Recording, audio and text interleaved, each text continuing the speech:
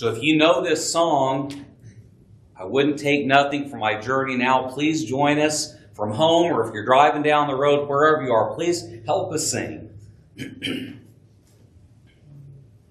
Well, I started out traveling for the Lord many years ago. I've had a lot of heartache, met a lot of grief and woe. But when I would stumble, then I would humble down.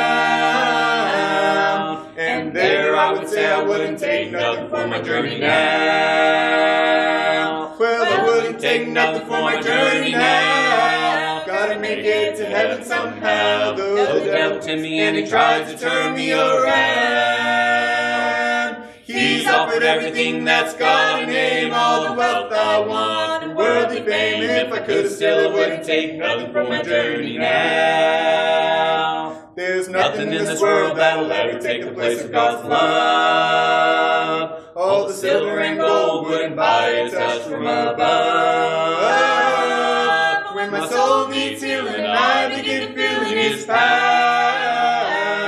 Then I say, thank the Lord, I wouldn't take nothing for my journey now.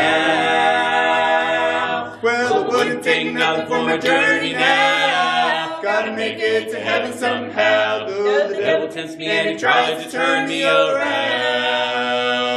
He's offered everything that's got a name, all the wealth I want, and worldly fame. If I could still, wouldn't take nothing for my journey now.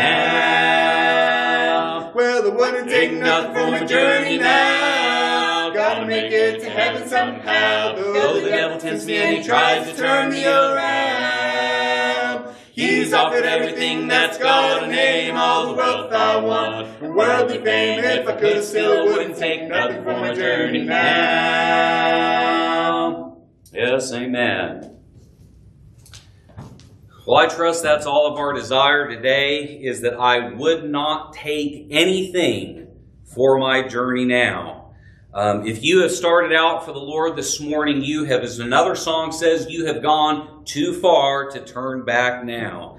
I know that there have been a lot of trials and problems and tests that all of us have faced in life, and there's going to be some more in the future, but we have something so much more wonderful in the Lord. So let's all stay faithful and keep pressing on. I desire an interest in your prayers this morning as we do look into the Word of the Lord. This week I've been sick most of the week, pretty bad sick, and I'm thankful for the strength that I have this morning to be here to share some of the Word of God with you. The Lord had given me a message this week, and I'd like to address just a few basics of Christian decision making. And we are often faced with personal, internal questions of, what do I do? I don't know how many times you've asked yourself that. I've asked myself that a lot of times. What do I do? In major issues, what do I do for a job? Especially when you're young and you just got out of high school, what do I do for a job? What about school? Where do I live? Where do I go? Who should I marry? In relationships, there are challenges that everyone faces in relationships with people. It might be in your marriage. It might be with your children. It might be on your job. It might be in the congregation. There are challenges that we face, and sometimes we ask ourselves the question, what do I do?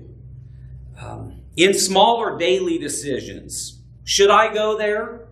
Should I listen to that? Should I watch that? What do I do?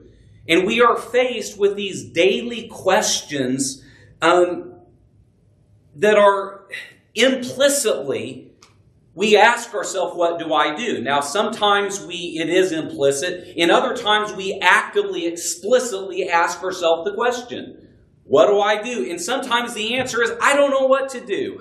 The Lord does not want us to be left without guidance in the major decisions that we face in life.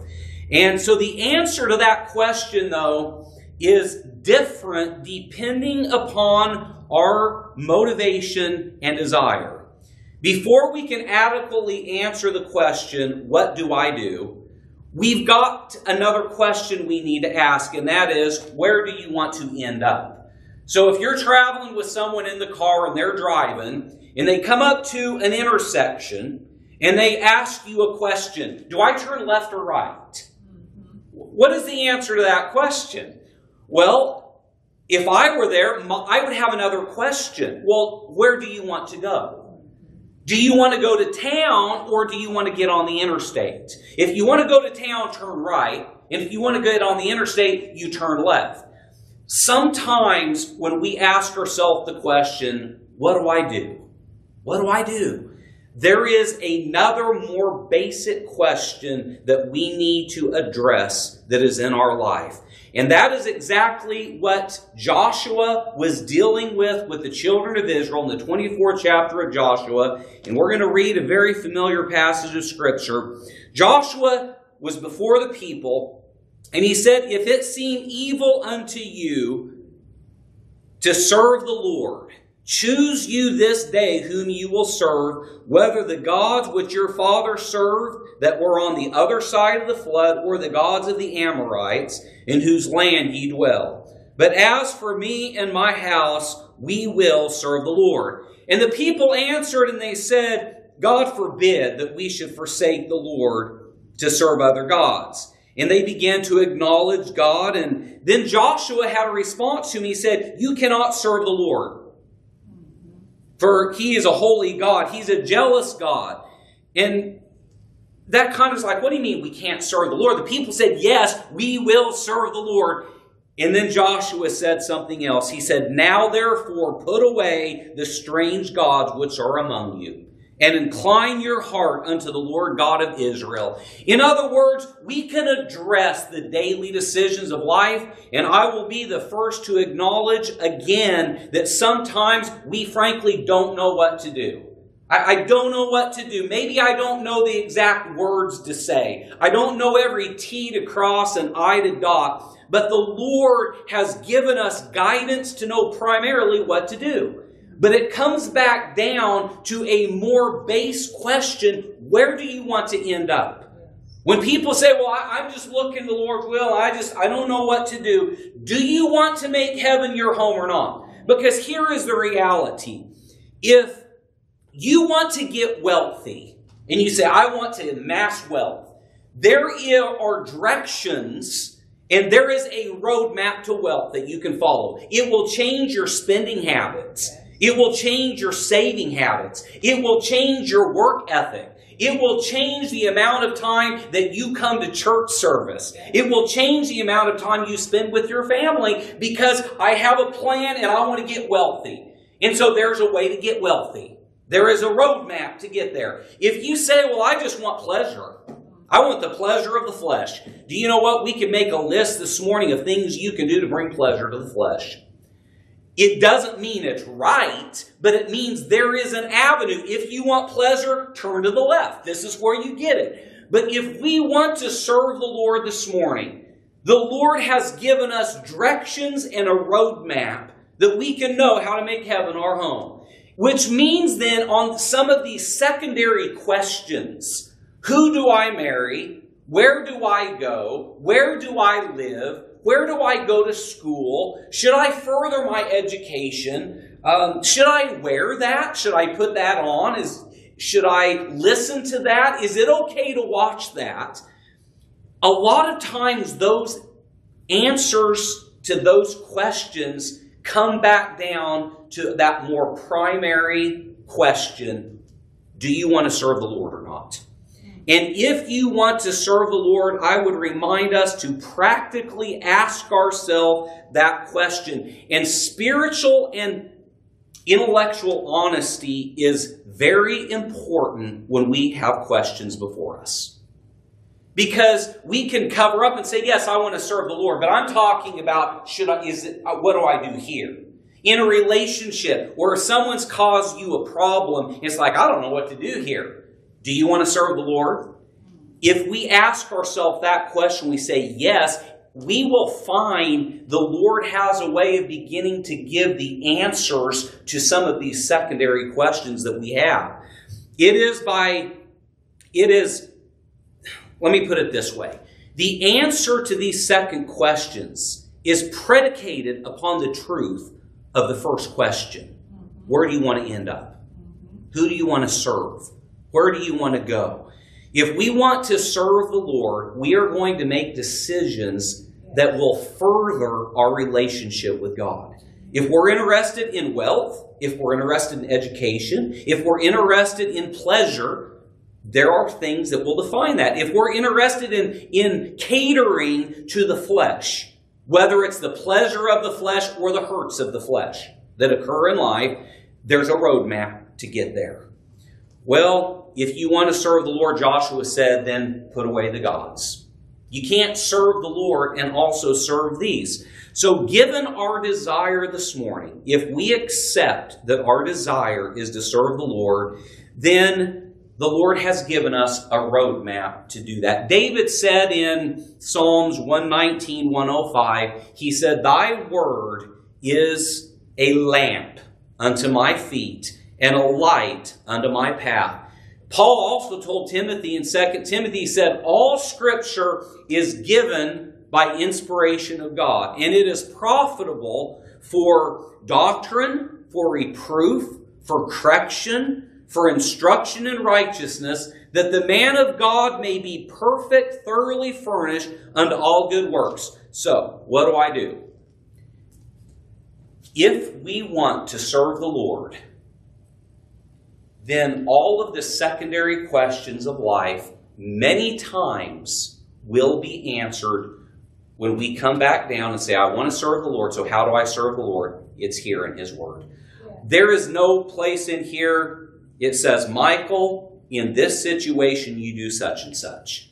And that's where sometimes I found myself in place with some frustrations, spiritual frustrations, and sometimes fleshly frustrations. Say, I don't know what to do. Just don't know what to do. What do I do here? But when I have come back to the Lord and said, Lord, I want to please you, and I don't know exactly maybe how to handle this situation, but I look into the Word of God, the Lord has been so faithful to begin to lay down a path to follow that will keep me in a place that my relationship can grow stronger with God. That if I were to deviate from that path, it would hinder my relationship with God. So I want to encourage us this morning as we look a little bit more into the Word of God to understand that the secondary decisions and questions that we have of what do I do, many times are predicated upon that primary question, where do you want to end up? So let's look into the Word of God. Galatians chapter 5. Very familiar passage. Galatians chapter 5. And we will begin reading. He talks about some of the works of the flesh here. In Galatians 5. He said, walk in the Spirit, in verse 16. Walk in the Spirit, and ye shall not fulfill the lust of the flesh. For the flesh lusteth against the Spirit, and the Spirit against the flesh, and these are contrary the one to the other, so you cannot do the things that ye would. If ye be led by the Spirit, ye are not under the law. Again, what do? It comes down to very basic decisions in life. What do? Do you want to serve the Lord, or do you want to serve the flesh? And if our answer is, I want to serve the Lord, He gives a list of things that will begin to give answers to a lot of these secondary questions. He said, now the works of the flesh are manifest or revealed in this. Adultery. So I just don't know what to do. This is something not to do. Don't commit adultery. Fornication. Uncleanness. What about practical decisions? People say, should I go here or not? I'm not sure what to do. If there is uncleanness, my desire is to serve the Lord, this tells me what to do. He said, that's a work of the flesh. Don't do it. He said, idolatry and witchcraft, hatred. Many times we're faced with decisions in life and interacting with people and say, well, what should I do? Well, he said here, if it's hatred is a work of the flesh, animosity. So that means that in discussions with people, in dealing with problems, we say, I don't know what to do. Do you want to serve the Lord? If our words are founded upon bitterness and hatred and animosity, we know what to do. He said, these are works of the flesh. He said, variance, emulations, wrath, strife, seditions, heresy, envyings, murder, drunkenness, revelings, and such like, of which I told you before, I've told you in time past, that they which do such things shall not inherit the kingdom of God. So we say, what do? I have this relationship. What do? Don't commit adultery. Don't commit fornication. I have people problems. There are people that aren't treating me right. What do? Well, don't do anything out of envy. Don't do anything out of strife. If you know doing this is going to cause strife, even if they're not doing what's right, He gave us a roadmap. We know what to do then. If I do this, it's striving. Okay, I'm not going to do that, Lord, thank you, because I want to serve you. Well, He said emulations, to emulate, to be like someone. Or striving would be to surpass someone, wouldn't it? Think about the gods of the world. And we live in a time in the entertainment industry, in the sports world, in those things people say, well, there's nothing wrong with getting highly involved in those things. Wait a minute. What do? What is the Lord pleased with? If we are serving in the spirit of emulation and strife, trying to do better than someone else, trying to supersede someone, and that is what is the spirit that's in our life, and what's controlling us, that's going to hinder us in our walk with God. That's going to hinder us. That's going to hinder us from doing what the Lord wants us to do. That answers a lot of questions in life. We are faced with being pulled to the entertainment world and the sports world in our society. This scripture tells us some things not to do because it caters to the flesh. Envy, murders, drunkenness, anything that lends itself to these things, we need to recognize, where do I want to end up? You say, well, I'm not striving here, and I'm not committing idolatry, and this isn't unclean in and of itself. But the question is, if what I'm doing today is taking me closer to those things, I know what to do. See, the struggle then isn't, I don't know what to do. My struggle is, Lord, help me to do what I know I need to do. That's the struggle many times when we say, I don't know what to do.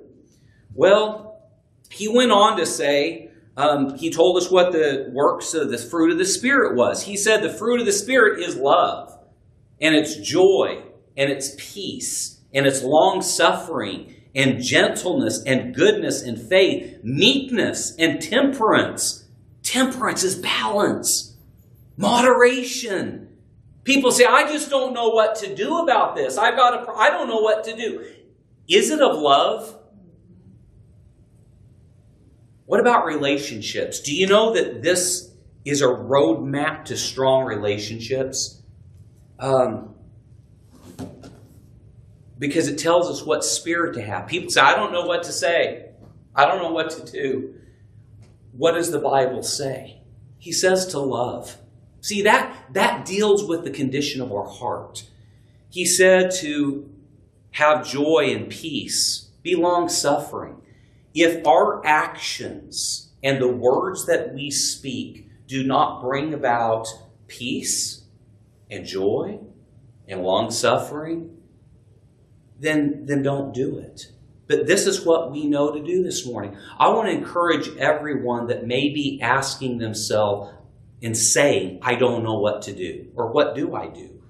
This is what we need to do this morning. If our desire is to serve the Lord, I want my actions to be full of the love of God.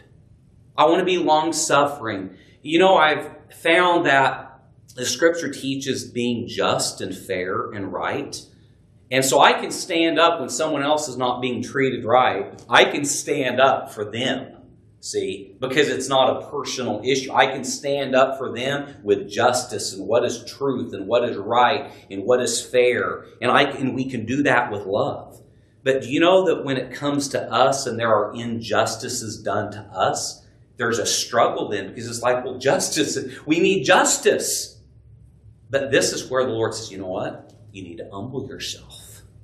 You need to be long-suffering.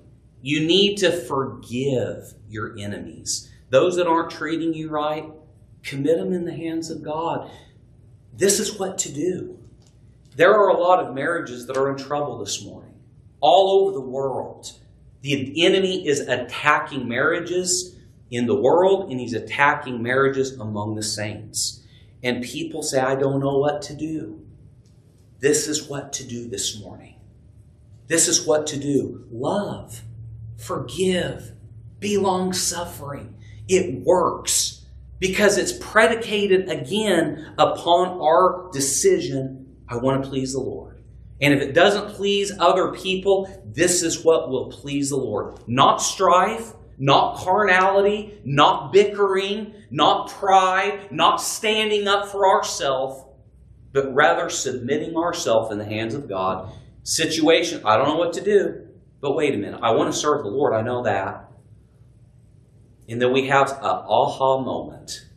I know what to do. I'll humble myself. I'll show love. I'll show forgiveness. In marriage, speaking a little bit more about marriage, regardless of what the other person is doing, the Scripture gives guidance about what a husband should do. To love his wife as Christ loved the church. That's what to do. Husbands, if it seems like your wife is just difficult to get along with, and it seems like that she's just not being what she ought to be, and you may be scratching your head and saying, I just don't know what to do. The Scripture gives us guidance of what to do. You love your wife as Christ loved the church. You show her consideration. You show her, you put her welfare above your own. As a husband also, so what do?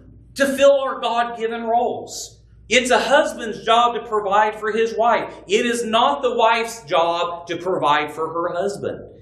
I know there are disabilities and there are circumstances that change that sometimes. But the general rule and guide that the Lord gave us is a man is to step up and take care of his wife and provide for his wife and to do for her. And then to the wife, it's her job to love and to respect her husband. Even if a husband, you may think, my husband is stubborn and hard-headed. And you know, it may be a little easier to preach this. No one's listening but my family right here in the flesh. So anybody that's listening this morning, you may say, well, you don't know my husband. He's just hard to get along with. And I've tried this and I've tried that. And he's just stubborn and he won't listen to me. And he doesn't understand me and I just don't know what to do. My sympathies go out to husband and wives that find themselves in those types of situations. However, the Lord has not left us alone. He's given us a roadmap. He's given us direction. We say, I want to serve the Lord. So then to you wives, if your husband's kind of being a little difficult, what do? Respect his position if you can't respect his decision. Show respect. And you know that can many times it will begin to turn the tide of problems that are in people's marriages. Regardless of what they're doing, this is what the Lord has given for us to do. Let's move on a little bit more. What about jobs?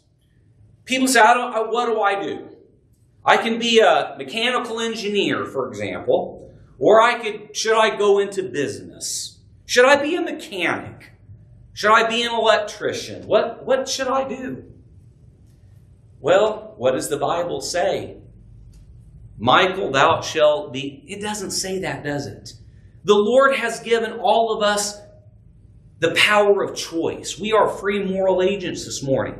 But do you realize that if we have chosen to serve the Lord, all of the other decisions we make, again, I'm going to repeat myself, they're predicated upon our primary decision to serve the Lord. Right. And what does the Bible say? Matthew chapter 6, verse 33, and you all can quote it. But seek ye first the kingdom of God and His righteousness. Seek first the kingdom of God and His righteousness, and all these things shall be added unto you. Do you know the Lord can direct you in career choices? He can open and close doors. But do you know, even before that, He gave us some guidance. What do I do here? It has to do with your job. It has to do with your career. It has to do with education. It has to do with where you live. Should I move over here or should I not? The Bible doesn't put your name down and say what state you should live in. It doesn't do that. But He gave us His Spirit to guide us, and He gave us His Word. And saints, I want to remind us, the Spirit of the Lord will never contradict the leadings of the Holy Spirit. The Word of God, I may have mixed that up. The Word of God and the Spirit will always agree. The Spirit of the Lord will never contradict what the Word of God says. I have heard too often people say, well, the Lord showed me such and such. Or the God opened up a door. I believe in the providence of God this morning, but I also believe, according to the Word of God, that every door that is open, the saint of God should not go through it. You say, well, the door's open, so God did it. Oh, no. There are doors that will be open that God did not open. What do? Seek first the kingdom of God. If it is going to put you in a position that you are not under a good, strong spiritual influence, and your soul can be at stake with the job you choose, with where you live, with where you get educated, and with who you get married to, the Word of God has already given guidance. He said, seek first the kingdom of God. That means then that above the pleasure of the flesh, above the fulfillment of the flesh, above the wealth and prestige that are not always sinful, but above all of those things and above family and friends, God says, seek me first. That would answer a lot of questions that people have. It would take care of a lot of the hot button issues that cause controversy among people that are professing to serve the Lord. I will just, again, very specifically, contrary to what some people say, they say, well, the Church of God has a lot of rules that you have to follow. You know, how you choose to live your life is between you and God. Now, there are some requirements for those that fill positions of leadership in the body of Christ. There are to be examples of the believers. But to say, well, the Church of God has all these black and white rules. You know what? When it comes down to it, at the end of the day, it's about you and your personal relationship with God. But it's going to take spiritual honesty and intellectual honesty. The Spirit does not deal outside of the intellect. He deals with the intellect that God has given us. Let's examine it. Let's be honest with ourselves. Why do I want to do that? Am I pursuing my relationship with God, or am I pursuing wealth? Am I pursuing education, or am I pursuing my relationship with God? And I'm pursuing someone that I look at and think, oh, they're very attractive. I'm interested in getting to know them better. Am I interested in the flesh, or am I interested in, Lord, I don't want to join my life in a relationship that's going to interfere with the relationship that I have with God. That's between us and God this morning. But it takes honesty. And do you see where then many times it's not an issue of, I don't know what to do. It's an issue of, Lord, I know what to do, but I'm struggling to do it. So, Lord, that's my prayer. Give me the grace to say, yes, Lord. Give me the grace to humble and do what I know that I need to do here. Well, what about where we go? I've addressed it a little bit this morning. Where do we go? What we listen to? Do you know there's a very fundamental scripture that gives us some answers? 1 Corinthians 10:31. Whether therefore ye eat or drink, or whatsoever ye do, do all to what? The glory of God. You say, what do I do? This is the answer. You couple this scripture with the Holy Spirit and with intellectual and spiritual honesty, you don't need a group of ministers coming together and making a list of rules of where you can go and where you can't go, of what you can watch and what you can't watch, of what you can listen to and what you can't listen to, of what you can wear and what you can't wear. That's not the minister's place. When the ministry preaches the Word of God under the anointing of the Holy Spirit, it is going to begin to reveal these types of things. Now, don't take exception or get hurt when a minister gives some warnings about some things and say, be careful, because if you go down this road, this thing will take you to a place that will interfere with your relationship with God. And then all of a sudden you have people getting offended and say, who do they think they are? They're just establishing a rule, and that's commandments of men, and I can do this and I'm still saved. Do you know there are a lot of things that the ministry can warn about that you can do and still be saved? But that's really not the issue, for it shouldn't be the issue. The issue should be, Lord, I want to please you. That's our primary question, Lord. Do I want to please you?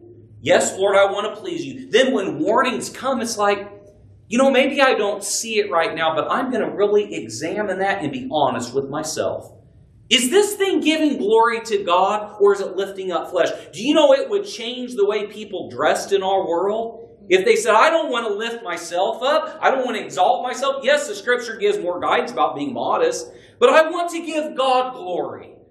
Humble, humility, decent, modest. And when people look on us, I want them to see a reflection of God and His holiness and His purity. Then you don't need a list of rules.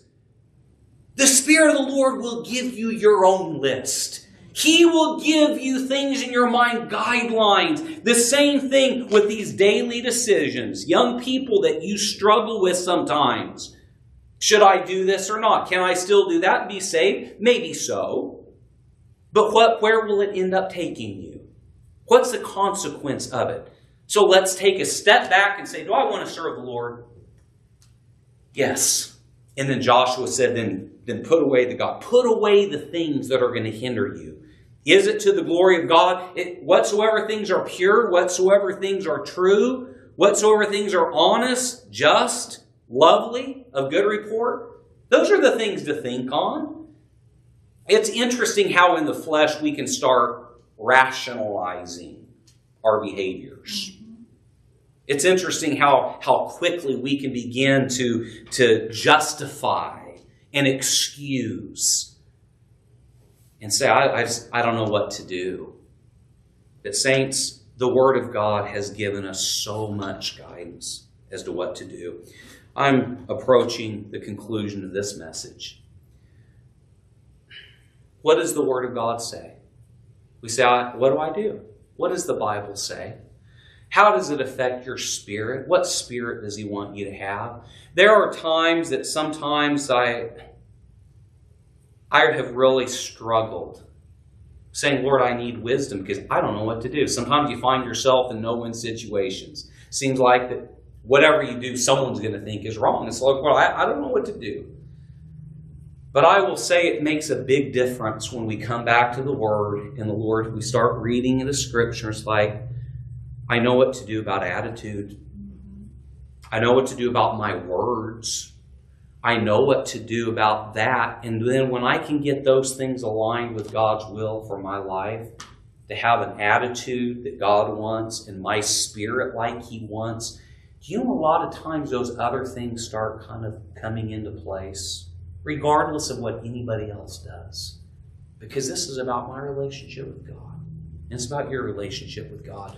Our actions, the Word of God is there to direct and to guide, and it's the way that leads to life this morning. I find again, as we conclude, that the struggle that we face is oftentimes not a lack of knowledge. Many times it's really not ignorance. And sometimes we plead ignorance. I just don't know what to do. But do we really not know what to do this morning? I know there are some times that we're seeking God for guidance. I don't want to take away from that at all. Lord, do I make this move? Is it your will for me to move from where I am? Is it your will for me to go here to school? Lord, is it your will for me to marry this individual? Those can be real struggles, and the Lord understands that He wants to lead us by His Spirit. But what does His Word say about those things? What does His Word say? So our struggle in many times is just being obedient to what we know the Lord is calling for. So if there are things this morning that you know, let's seek God for the grace and the power. And if we don't know, let's open up our heart that the Word of God and look into the Word of God, that we can be honest and with integrity of heart open up and listen to what the Lord is saying. And I am confident when we really need to know the things we don't know, we are going to hear the voice of the Lord speaking to us very quietly. This is the way. Walk ye in it. This morning, I am thankful the Lord has not left us without a guide. He has given us the Word and the Spirit. So what do I do? Many of you this morning have that question. What do I do? Let's take a step back and ask ourselves this question. In this situation, do I want to please the Lord? If you don't, then you can go after the flesh. But if your answer is yes, I want to please the Lord here, then make the decision and do the things that we know that please the Lord in our spirit and in our actions. And you will find that the relationship with the Lord will stay in a safe place when we do that. The Lord bless each one of you this morning.